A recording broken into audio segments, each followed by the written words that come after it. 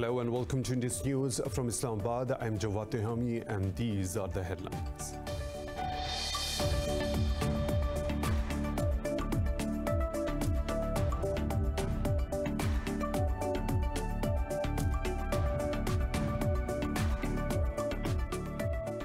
Israel has stopped issuing visas to United Nations human rights workers in Palestine. This forced 9 employees of the Office of the UN High Commissioner for Human Rights to leave Israel and the occupied territories. In February, Israel suspended its ties with the UN agency after it unveiled a list of companies working in illegal settlements in the West Bank. Israel is facing growing criticism over its expansionist plans in the area. Azerbaijan has accused the Armenian army of deliberately targeting children and educational institutions. The Azeri Foreign Ministry has called on the international community to pursue Armenia to stop such actions. Nearly 600 people have been killed since fighting broke out in the disputed Nagorno-Karabakh region on September the 27th. India has recorded more than 63,000 COVID-19 infections in the last 24 hours, with the tally crossing 7.3 million. 895 deaths were registered across the country in a day, with the toll crossing 112,000. Meanwhile, Brazil has recorded over 700 coronavirus deaths in the last 24 hours, pushing the tally to more than 152,000. In Pakistan, the virus has killed 7 more people, with the death toll rising to 6,621. Globally, the virus has infected nearly 39 million people, with 1.09 million deaths. Those are the headlines and detailed stories. Right after a short break, stay tuned.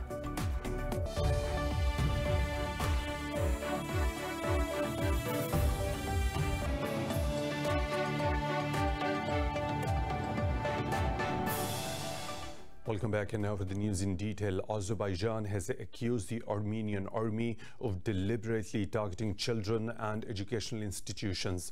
The Azeri Foreign Ministry has called on the international community to pursue Armenia to stop such actions. It said the continuation of the targeted attacks demonstrates the racist and xenophobic policy of Armenia.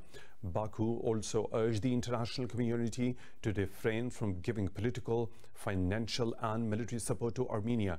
It says such actions contribute to the grave violations committed by Armenia against the children in the Republic of Azerbaijan.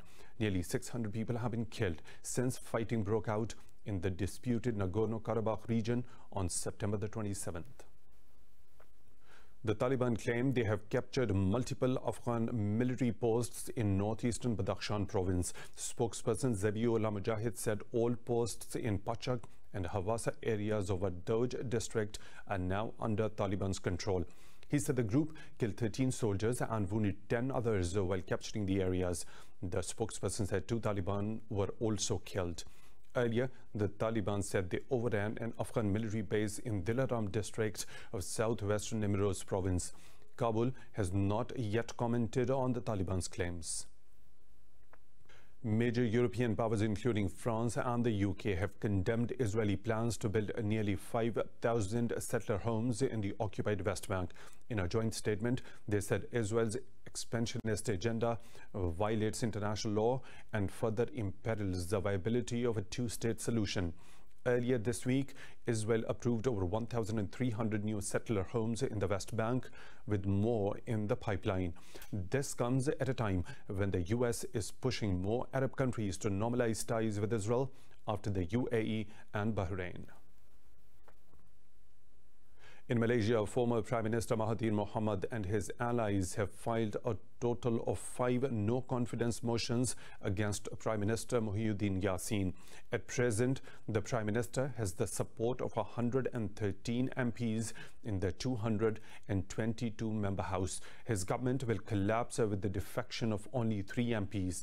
This comes after opposition leader Anwar Ibrahim met King Sultan Abdullah in a bid to prove he has a parliamentary majority to form a government. but police summoned Ibrahim to assist a probe into complaints over a list of 121 lawmakers backing his bid for the premiership. The king has called on the politicians to resolve issues through negotiations and constitutional means. In Thailand, thousands of anti-government protesters have defied a government ban on demonstrations for the second day in a row. They are demanding the resignation of Prime Minister Prayut Chan-o-cha and a reduction in the king's power. But the Prime Minister refuses to budge on their demands, saying the emergency measures are here to stay for another 30 days. Anti-government protests emerged last year after a court banned the party opposing the government of Prayut Chan-o-cha. Thailand's royal family is shielded from criticism by a strict law that carries a sentence of up to 15 years. But this time, a student-led protest movement has succeeded to ruffle the feathers of the royal family. China and Thailand have agreed to create fast tracks and green lanes to facilitate the flow of people and goods. The Prime Minister Prayut Chan-o-cha and Chinese Foreign Minister Wang Yi reached the deal in Bangkok. Prayut Chan-o-cha said Thailand and China should formulate plans together for their post-COVID-19 cooperation. He said Bangkok expects more Chinese enterprises to invest in Thailand. He promised to provide an open, fair and transparent business environment for Chinese enterprises. For his part, Wang pointed out the two sides should strengthen COVID-19 vaccine cooperation. He added the two countries should advance the joint construction of the Belt and Road. The foreign minister also called for speeding up the building of the China-Thailand high-speed railway. Thailand was the last leg of Wang's five-nation Southeast Asia tour. Britain's Prime Minister Boris Johnson says his country has to get ready for a no-deal Brexit on the 1st of January.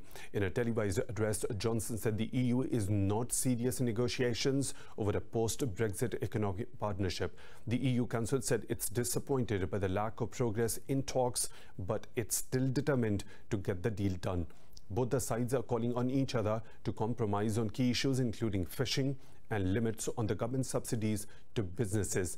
If a deal is not done by the end of this year, the UK will trade with the EU according to the default rules set by the World Trade Organization. Russia's President Vladimir Putin has called for an extension of an arms control treaty with the United States for at least 1 more year. Signed in 2010, the New START treaty limits the numbers of strategic nuclear weapons that Russia and the United States can deploy. The treaty is set to expire in February, but Moscow has repeatedly urged Washington to avoid delays in prolonging the treaty to avoid an arms race. It would be very regrettable if the treaty disappeared and was not replaced by another similar fundamental document. In the past, the New START treaty worked. It worked well, fulfilling its fundamental role as a constraint, curbing the arms race and controlling weapons. It's clear we have new weapon systems that the Americans don't have. For the moment, in any case, we're open to discuss this issue as well. In the United States, authorities have detained Mexico's former defense minister, Salvador Cienfuegos, for his alleged involvement in drug trafficking. Cienfuegos was reportedly on a trip with his family when he was arrested at Los Angeles airport. He has been Mexico's defense chief between 2012 and 2018. Cienfuegos was a powerful figure in Mexico's drug war, in which the army battled cartels across the country. Several of Mexico's former top-ranking drug war officials have been implicated in narcotics. Iraq says it will coordinate with the U.S. to develop a timeline for the withdrawal of the American troops from the country. Iraq's foreign ministry said it has formed a technical committee to oversee the redeployment of forces outside Iraq. It said the meeting in Baghdad included Iraq's foreign minister, national security advisor, and other security officials. The establishment of the body follows a series of meetings between the U.S. and Iraqi officials over the summer. Earlier this year, the Iraqi parliament voted to expel all the foreign forces after a US airstrike killed Iranian commander Qasem Soleimani in Baghdad. The US says it has killed 2 senior al-Qaeda operatives in a drone strike near Idlib in northwest Syria. In an interview, the US Central Command spokesperson said the strike was carried out by the military's elite Joint Special Operations Command. Major Beth Riordan mentioned al-Qaeda's Syrian branch continues to threaten the US interests and allies. It is the first drone strike by the US military against al-Qaeda in Syria since September. In Libya, the rival political factions have agreed to end the transitional political period and mull over how to form a government. The UN support mission in Libya said the agreement was reached after 3 days of constitutional talks in Cairo, Egypt. It mentioned the two sides also agreed to maintain talks to reach a permanent solution to the crisis. The mission said it hopes the decision will pave the way for Libya's political settlement and facilitate the political dialogue forum. The GNA's Libyan High Council and East-based Tobruk Parliament have been trying to thrash out a power-sharing deal. The two sides have already agreed on which positions to share in the key institutions of the country. India has recorded more than 63,000 COVID-19 infections in the last 24 hours, with the tally crossing 7.3 million. 895 deaths were registered across the country in a day, with the toll crossing 112,000. Meanwhile, Brazil has recorded over 700 coronavirus deaths in the last 24 hours, pushing the tally to more than 152,000. Globally, the virus has infected nearly 39 million people, with 1.09 million deaths. More in this report. The COVID-19 pandemic has stormed back into Europe, forcing many places to reimpose tough restrictions eased just months ago. In Germany, the healthcare system of Bavaria state is overwhelmed as it struggles with a rapid surge in infections. New cases in France are multiplying by the thousands as the country struggles to avoid a national lockdown. The World Health Organization has urged Europe to step up efforts as the COVID-19 becomes the 5th leading cause of death on the continent. The evolving epidemiological situation in Europe raises great concern. Daily numbers of cases are up. Hospital admissions are up. And COVID is now the 5th leading cause of deaths, and the bar of 8,000 deaths per day has now been reached. In Latin America, COVID-19 continues to wreak havoc as economic strife has forced people to return to work. Meanwhile, US President continues to stand firm on his decision not to implement a lockdown despite cases now surging in majority of the states. Over in Japan, the government is set to experiment new innovative antivirus measures in country sports stadiums to curb the spread. After being able to accept spectators, we have done various anti-coronavirus measures that we hadn't done before. We have proposed a new cheering style, which is to cheer without shouting, as well as disinfectants of seats and distribution of alcohol wipes. Russia has also reported record high single-day deaths in the last 24 hours. In the meantime, China reported no locally transmitted cases, while 24 imported cases were identified. In Pakistan, 7 more people have lost their lives to COVID-19 during the last 24 hours. The Health Ministry says the countrywide death toll has risen to 6,621. The ministry says 651 people tested positive overnight. It said there are 9,421 active COVID-19 cases in the country. The ministry added, out of nearly 322,000 cases, over 305,000 have recovered so far. It said more than 141,000 cases have been detected in the southern province of Sindh, while in Punjab, 101,000 cases have been reported. More stories to follow right after a short break. Stay tuned.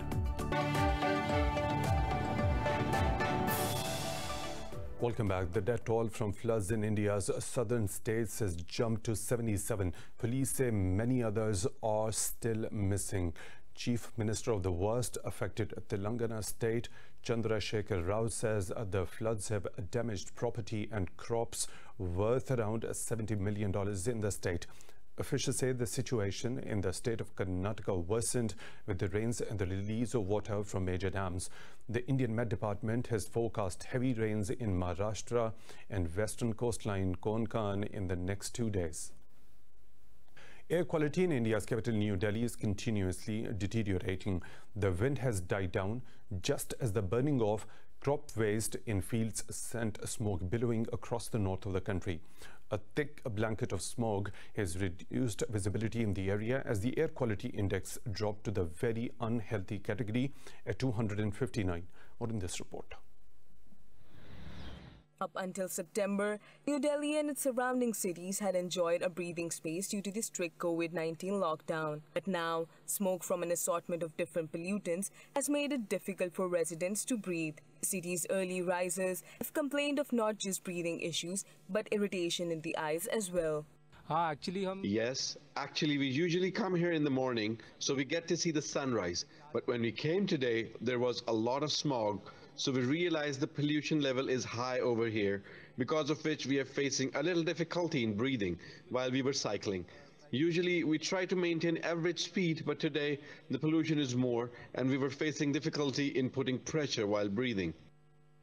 Every winter, a thick blanket of smog settles over northern India as a combination of factors brings a spike in pollution. Illegal crop burning in farm states, vehicle exhaust and swirling construction dust contribute to what has become an annual crisis.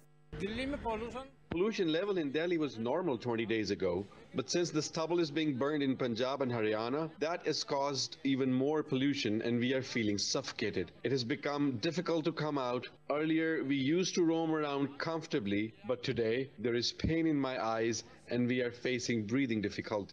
Last year, New Delhi and neighboring cities accounted for half of dozen most polluted cities worldwide. It seems this year will be no different, and Delhi residents have a tough few months ahead of them.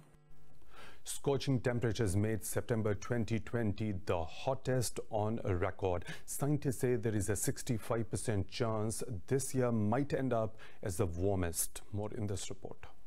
Blazing temperatures contributed 2020 being a remarkably hot year. Siberia, Middle East and South America recorded unusually high temperatures. Climatologists at the U.S. National Oceanic and Atmospheric Administration say this was the warmest September since records began in 1880, with a mean temperature increase of 0.97 degrees Celsius above the 20th century average. Average as a whole, this was the warmest September on record with a temperature departure from average of 0.97 degrees Celsius or 1.75 degrees Fahrenheit above the 20th century average. The 10 warmest Septembers that we've seen have occurred since 2005. However, the 7 warmest have occurred in the last 7 years.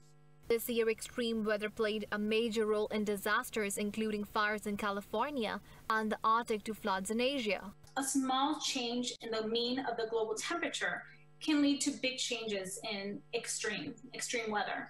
And so what we're seeing right now is that we do expect for heat waves to become more frequent, more intense, and we're already seeing that.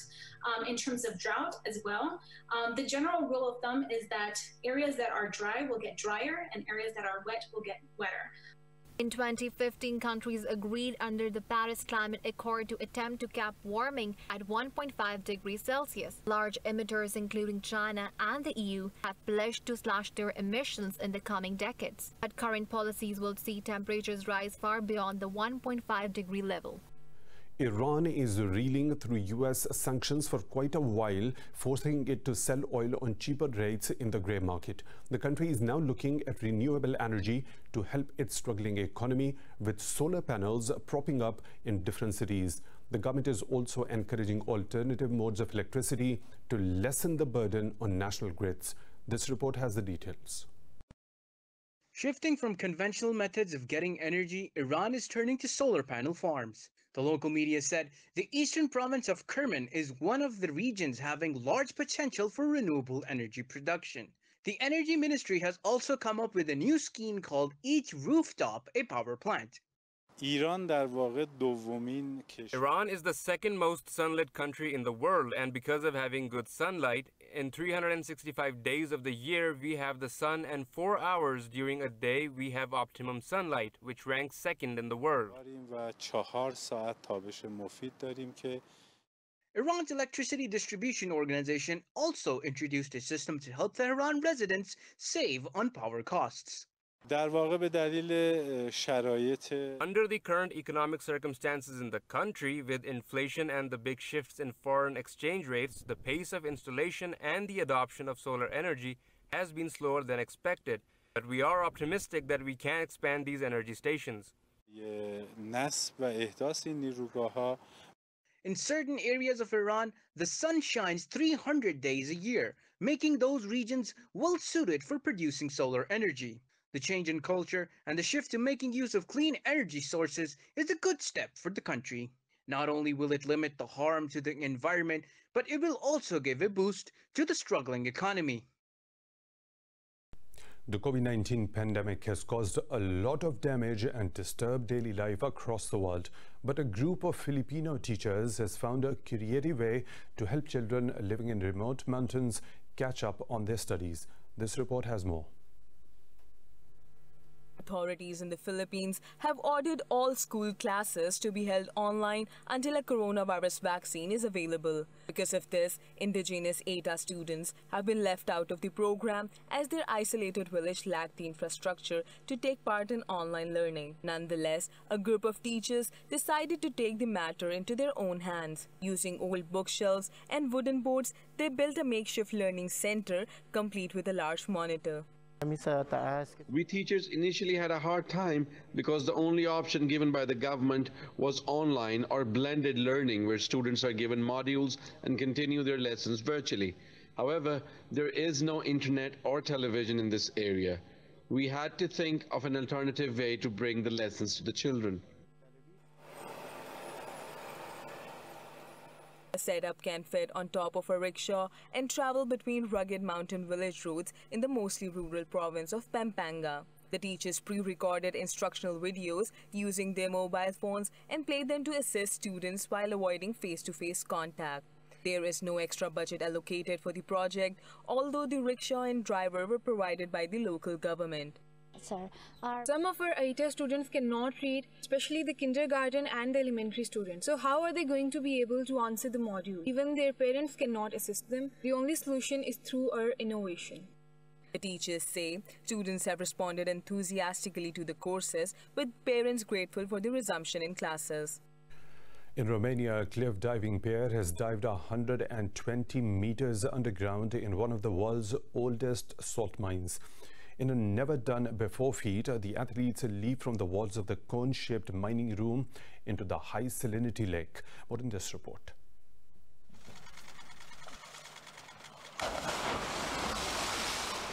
This visually stunning area has the oldest Turda salt mine. The astounding beauty has made the place like a wonderland, shaped by salt and humankind. Cliff diving champion Rhiannon Iflin and local star Konstantin Popovici took up the challenge to jump into a lake inside the salt mine. There's a lot of challenges diving here. Well, firstly, it's a brand new location. It's very dark down in the lake. The water is 17% more dense than seawater, so the impact is different. It's actually quite a unique experience to hit the water. When it's that salty, it just pushes you straight up to the surface. So that's also a challenge. You know, we came here not knowing how that would feel and how the body would take the impact with the different water. Cliff diver Konstantin Popovici has called it a new and different experience. The big challenge, I would say, it's the salinity. It's super salty compared to a normal ocean, which it makes it more tough on your body on the impact. Also, being in a cave, it's totally dark. We have lights, but it's still not a natural, perfect condition to dive. So that's another challenging thing. In 2013, Salinda Turda was converted into a museum having an underground theme park. This place attracts 700,000 visitors every year. Also, is to follow right after a short break. Stay tuned.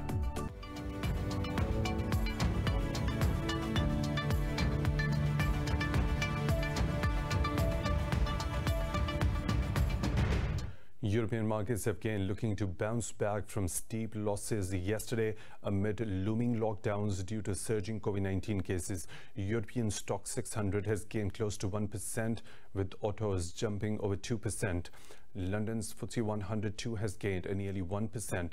In Italy, the FTSE MIB has added close to 0.5%. The CAC 40 in Paris has climbed well over 1%, while Frankfurt's DAX too edged up 0.5%. Earlier, most Asian stocks traded mixed, with Japanese, South Korean and Australian bourses declining.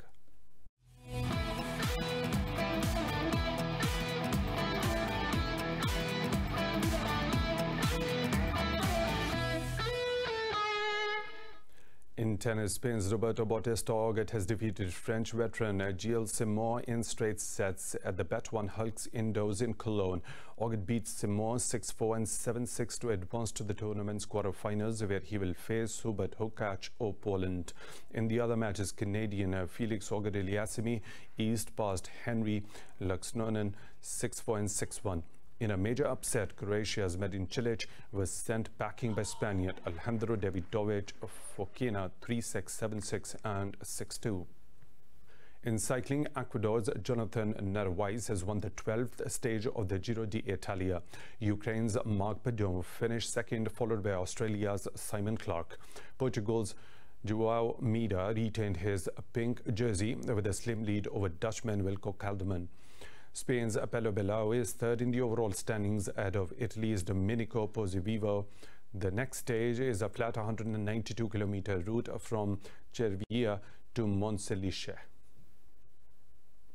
In cricket, Southern Punjab beat Sindh by 70 runs in the 28th match of the National T20 Cup in Pakistan. After being put into bat first, Southern Punjab scored 191 runs in the 20 overs. Sohaib Maqsood and Khushdil Shah scored half-centuries to help their side post a huge total. In reply, Sindh struggled from the start and were all out for 121 runs. Khurram Manzoor scored 49, while Mohammad Ilyas and Zahid Mahmood took 3 wickets each. Earlier, Northern beat Balochistan by 39 runs at Rawalpindi.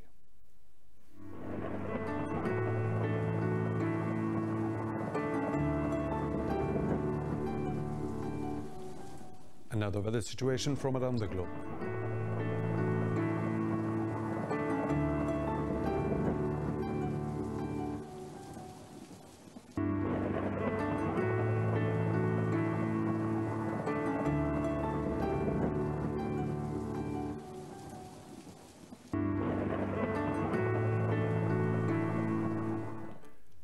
And that is all for now. For the latest updates, you can follow us on social media at Indus.News.